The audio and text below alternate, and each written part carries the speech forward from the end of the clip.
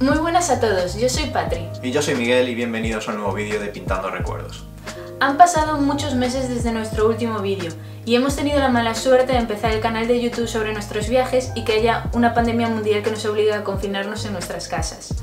En verano las cosas parecía que iban bastante mejor, así que decidimos hacer una escapada a nuestro país vecino Portugal y visitar sus dos principales ciudades, Oporto y Lisboa. En el vídeo de hoy os iremos mostrando las principales cosas que ver en Oporto y también contaremos un poco la historia de la ciudad y sus lugares de interés. Al final del vídeo tendréis un consejo bastante útil en caso de que vayáis a visitar la ciudad, sobre todo si vais en coche. No os olvidéis de darle a like, compartir y suscribiros al canal si queréis ver más vídeos como este. No nos enrollamos más y os dejamos con el vídeo.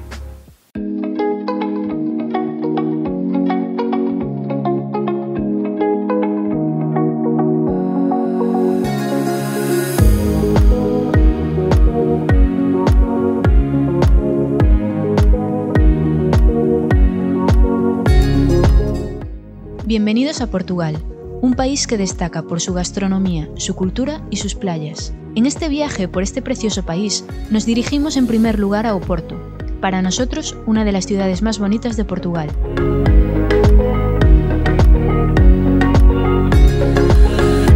Oporto cuenta con un amplio patrimonio histórico y cultural. Todo su casco viejo pertenece a la lista de Patrimonio de la Humanidad por la UNESCO.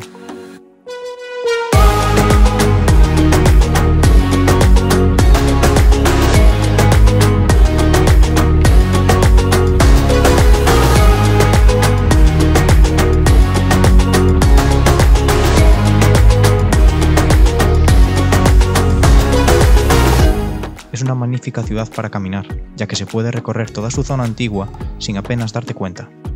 En pleno centro de Oporto nos encontramos con la Praça da Liberdade. En el centro de la plaza destaca la figura ecuestre del rey Pedro IV, un monumento de 10 metros de altura hecho en bronce en el año 1866. En la escultura, el monarca muestra la Carta Constitucional al pueblo. Desde esta plaza sale la Avenida dos Aliados, llena de edificios modernistas de principio del siglo XX, como el ayuntamiento o algunos bancos.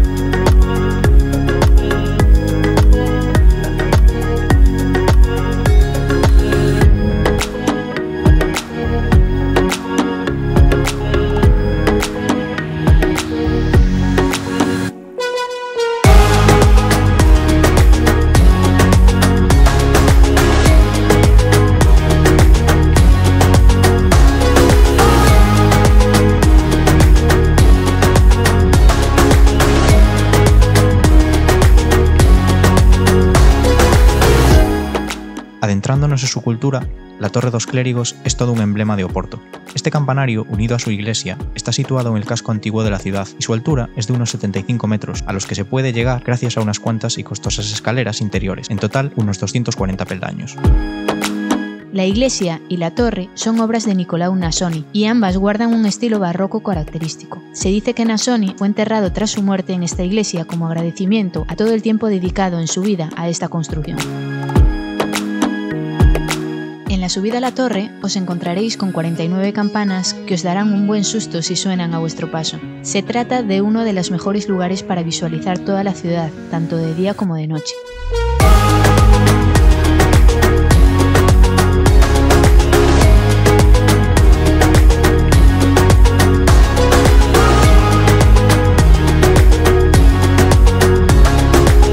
La entrada a la iglesia es gratuita, mientras que para acceder a la torre son 5 euros por persona e incluye el Museo de la Hermandad, el cual forma parte del recorrido antes de llegar a la torre. Los azulejos es otra de las cosas que sorprenden de Oporto. Muchas de sus fachadas visten de cerámica con un color azul y blanco muy bonito. Los lugares más representativos son a Capela das Almas, una iglesia construida durante el siglo XVIII, de estilo neoclásico. El segundo lugar representativo de fachada con azulejo es la estación de São Bento, una estación de ferrocarril de lo más pintoresca, categorizada por muchos como la estación más bella de Europa y del mundo. Inaugurada oficialmente en 1916, está ubicada sobre las ruinas del antiguo convento de São Bento de la Ave María, que fue destruido en un incendio y al cual debe su nombre.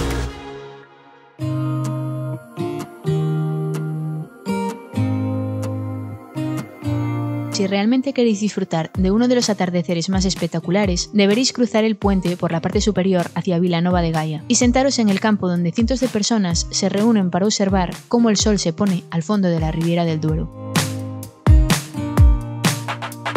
Es una escena mágica, amenizada por los músicos callejeros que brindan a los espectadores unos cálidos acordes para poner la guinda al pastel del atardecer perfecto. Al caer la noche, nada mejor que cenar en uno de los numerosos restaurantes de todos los estilos. También hay varias bodegas para catar la esencia de sus vinos. Es imposible no enamorarse de este lugar pudiendo pasear a la luz de la luna y con música de fondo tocada por artistas callejeros.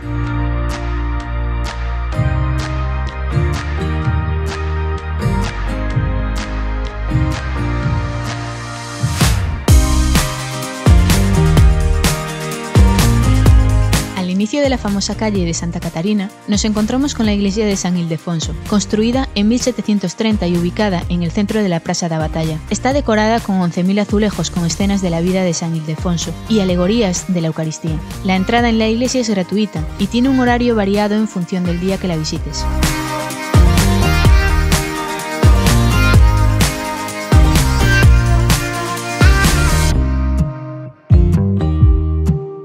En cuanto a la gastronomía, uno de los platos más populares de la ciudad es la francesiña.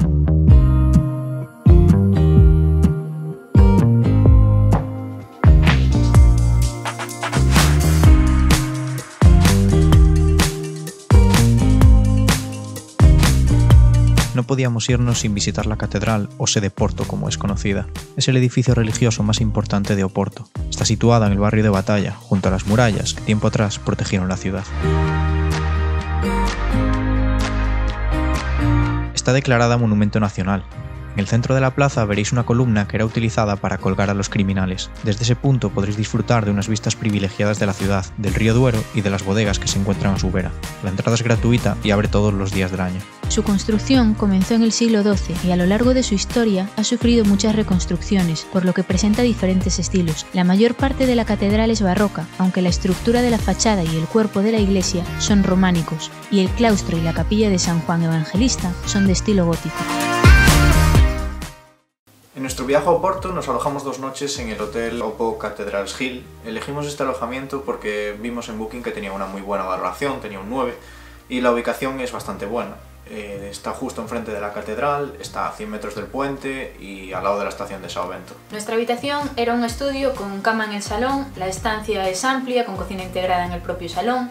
Y para realizar nuestra valoración personal nos basaremos en los siguientes criterios: en la comodidad, ubicación, limpieza y personal. En cuanto a la comodidad, nuestra sensación en la habitación durante nuestra estancia no fue excelente, la verdad.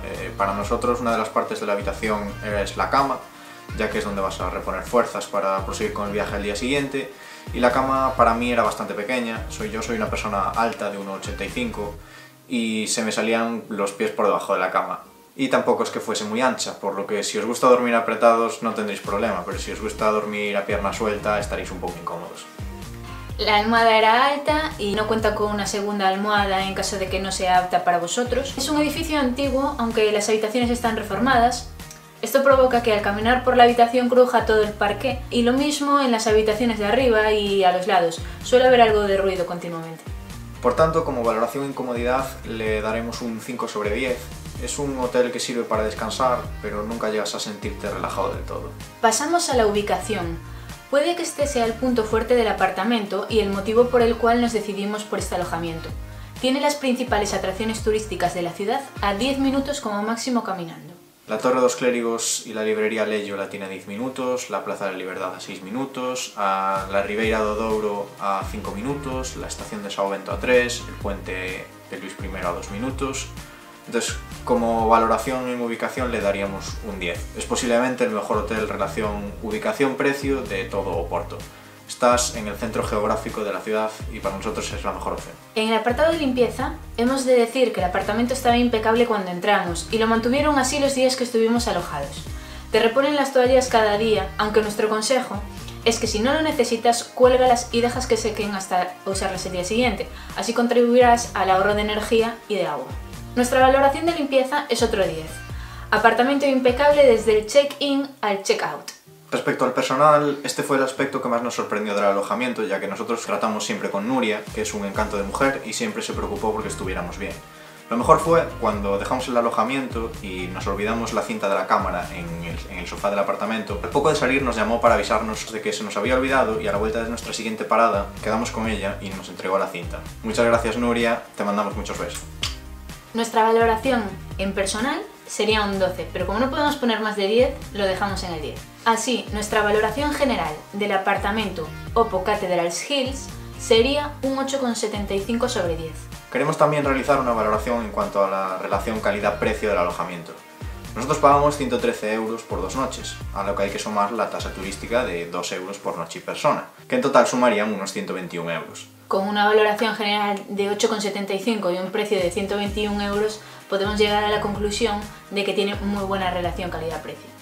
Estarías pagando 60 euros noche en el centro de la ciudad en un alojamiento con muy buena puntuación. Lo que más nos gustó serían la ubicación, la limpieza y lo grandísima persona que es Nuria, y lo que menos, la comodidad que sentimos en nuestra estancia, debido a que la cama y los ruidos de las habitaciones no nos hacían sentir muy cómodos. Como os prometimos al principio del vídeo, queremos dejaros un consejo para vuestro viaje a Oporto. Nosotros hicimos el viaje en coche y lo que más nos preocupa a todos los que lo hacemos es dónde podemos aparcar. Nosotros investigamos un poco y encontramos la aplicación Telpark, desde la cual puedes pagar los parquímetros de la ciudad con tu móvil. Al descargarla tendrás que darte de alta con un correo electrónico, introducir tu tarjeta de crédito para el método de pago, añadir el modelo y matrícula de tu vehículo y seleccionar la zona en la que has dejado el coche aparcado. En Oporto hay 3 zonas. La zona verde, la más barata, se encuentra a las afueras de la ciudad. El precio es de 40 céntimos la hora. La zona amarilla es la zona más próxima al centro y tiene un precio de 60 céntimos por hora. Esta es la zona donde aparcamos nosotros, enfrente de la catedral, justo en el portal de nuestro apartamento. Y por último hay una zona roja, que es la que abarca las principales calles de la ciudad y los aparcamientos más céntricos. Es la más cara, tiene un precio de 1,20 € la hora y solo podrás pagar un máximo de 2 horas cada vez que hagas una reserva. Pero una vez finalice el tiempo vas a poder hacer todas las reservas que quieras. La aplicación te avisa cuando se te va a acabar el tiempo. Y por último, queremos hablaros de un proyecto personal que hemos comenzado hace poco. Para todas aquellas personas que viajéis a Galicia y queráis llevaros un recuerdo en forma de vídeo, hemos desarrollado una web a través de la cual podéis reservar una sesión de vídeo con dron y cámara en los mejores paisajes de nuestra tierra. Simplemente tendréis que seleccionar la fecha que mejor os venga, la ubicación donde queréis que se grabe el vídeo y nada más reservar os llegará un correo con la confirmación y nos pondremos en contacto con vosotros para concretar los últimos detalles. Os dejamos la dirección de nuestra web en la caja de descripción. Y si os ha gustado el vídeo no os olvidéis de darle a like, compartir y suscribiros al canal. También nos gustaría que nos dejaseis en comentarios si habéis estado en Oporto y qué es lo que más os ha gustado. Y con esto y un bizcocho portugués nos despedimos de esta ciudad tan impresionante, a la cual estamos deseando volver para seguir descubriendo más de sus rincones porque está claro que esta ciudad nunca nos deja de sorprender.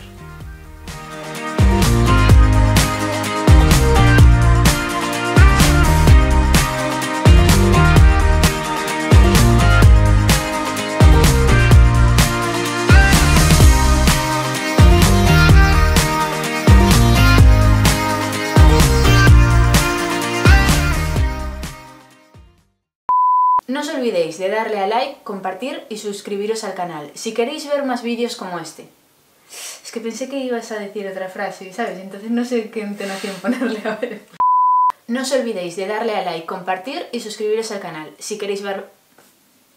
Nuestra habitación era un estudio, la típica cama salón. La Ribeira del Douro. En el apartado de limpieza hemos de decidir que el apartado... En el apartado de limpieza hemos de decir que el apartamento estaba impecable cuando entramos.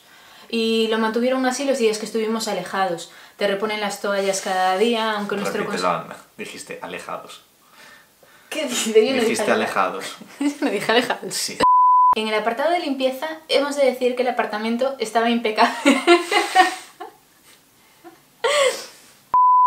En el apartado de limpieza hemos de decir que... Es que ahora eres tonto. Sí, ahora vas a pensar alejados la todo risa. el rato ya.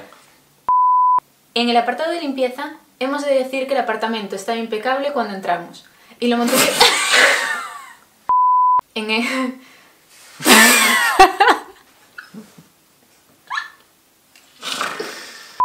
Te reponen las toallas cada día, aunque nuestro consejo es que si solo necesitas, cuélgalas. Y quedamos con ella a la vuelta para intercambiar. Nos llamó para avisarnos de que se nos había olvidado y a la vuelta de nuestro siguiente Así, nuestra valoración general de... que en total sumarían un 100... Y lo que menos, la poca comunidad que... Y lo que menos, la poca comunidad que se... ¿Comunidad? ¿Por qué digo comunidad?